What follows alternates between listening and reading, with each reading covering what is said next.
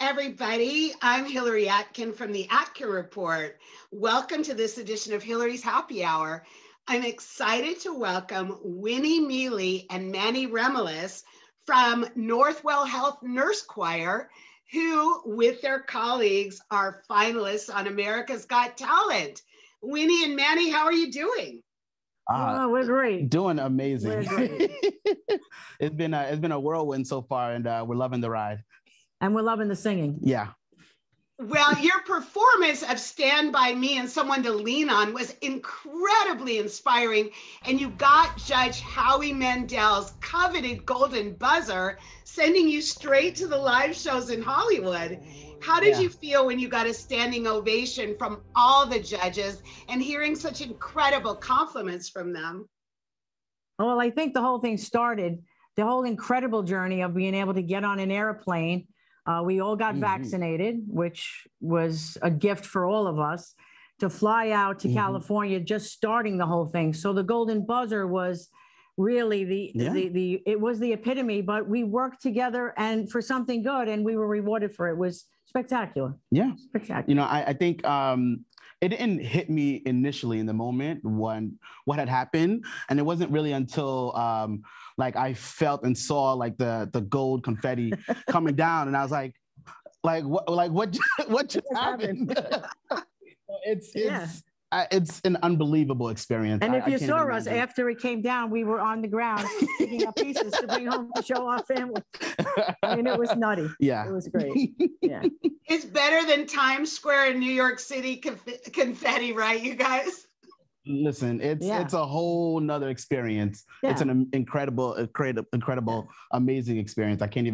Sometimes I still can't even believe that it actually happens. You know, I've had like a lot of friends and family and other people from my past like reach out to me and say, you know, like, congratulations, like, how are you feeling? And, you know, sometimes I still can't believe that like this happened, that I got to be on stage with all these incredible people that I've only just gotten to know, and to share this amazing experience with them is just a dream come true. Yeah, I mean, remember, we're nurses. We're bedside nurses who happen to send in a 30-minute, you know, audition on our cell phones, and fast forward, we're standing on America's Got Talent. So that in itself is completely crazy. Yeah.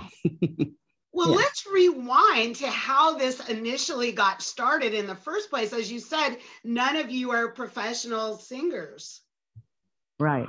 Yeah. So I think, you know, obviously we went through this pandemic, and in some ways it's still going on. You know, we had this incredible opportunity to sing virtually initially, you know, like when you said, we sent in a quick audition tape and we were selected to, you know, uplift a lot of people through song. And then we had this amazing opportunity afterwards, because we thought it was just a one-shot thing, you know? And then we had this opportunity to come and audition for America's Got Talent. And you know, and that was really the first time that we met each other in person, got to see each other's faces. You know, we were taking frequent tests. We all had the vaccination, so we could actually safely take off our masks and be like, oh, wow, like you have an incredible smile. Yeah. And then, you know, and then I remember that first practice when we got to hear each other sing together. It was truly a beautiful, beautiful moment, because I think we forget, you know, throughout this pandemic, you know, you're so alone, you're not really with friends and families, and you kind of forget how freeing and how much of a release it is to sing with friends and family, and to just join each other and uplift each other in song. Right. So during Thanksgiving, like right before Thanksgiving, we work in a health system that has 19,000 nurses. So try to wrap your arms around that. There's only 18 of us representing 19,000 nurses. So we were chosen, and for whatever divine intervention reason that is, it's such an honor, because as we stand there, we're standing there representing all of those nurses that stood next to us during the last year. So it's very emotional for us, not just personally for our love of singing, whatever, but I feel that it's also a mission to, you know, because all the people in the system now are getting on the internet because they have our names, and they're blasting out emails and text.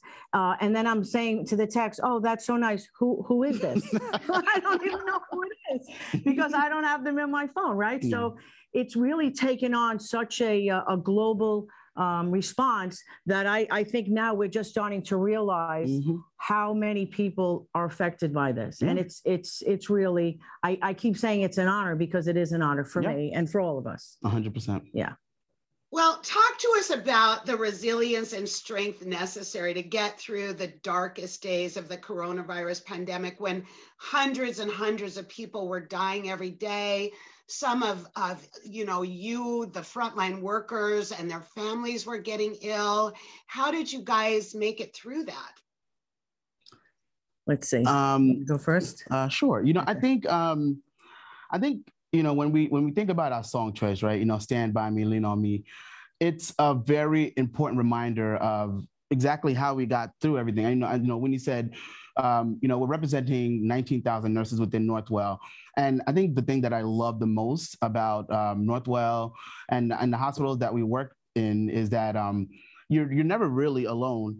We were going through this terrible, terrible time, and we didn't have, like I said before, our friends and our families there to support us, at least not, in the same way that they used to. But one thing I do remember is leaning on my coworkers for support, because we were all going through the same thing. We all had very similar experiences, coming into work day in and day out, putting in the hours, and sometimes feeling that it wasn't enough, that like what we were doing wasn't really saving anybody. And they were the ones that were beside us every day and every night, supporting us, encouraging us, uplifting each other, and I know personally that that's one of the main ways that I was able to make it through, because a lot of these coworkers that I knew and that I worked with for many years, they really became my support system, and they became like family to me. Yeah, I think, I'm a nurse leader, and I think in the very beginning, I was just as frightened as the entire division. I work in operative services. And, as a leader, your job is to rally the troops. And I think that Northwell was extremely supportive for me, because they were really good about the communicating. We have 23 hospitals. And so the big hospitals were helping the small hospitals. And there was a lot of collaboration that I think a lot of the staff didn't even know what was going on behind the scenes. And then they started these hydration stations because we just wanted water.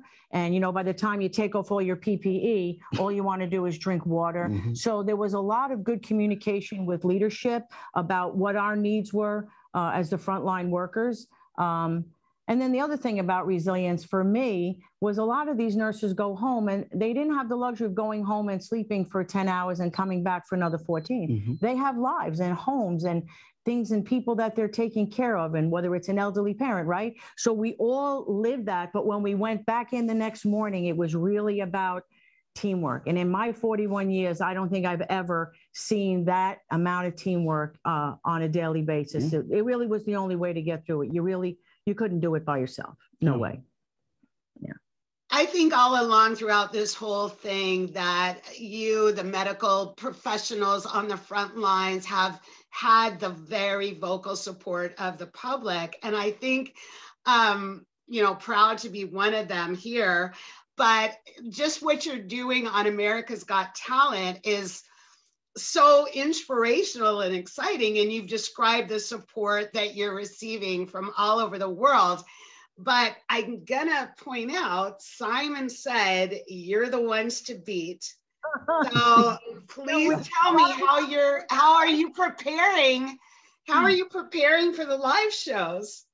Well, we're practicing. Yeah, we've been practicing fairly frequently. We've had the opportunity to meet up with each other fairly frequently, run through some songs that we think America will really love. Yeah, something that's sending a message, something that's really kind of letting America know that we're good, we're back, and we really want to try to lift up anybody who's having trouble finding their resiliency, or our neighbors and friends are finding joy out of this. So it's great. It's global.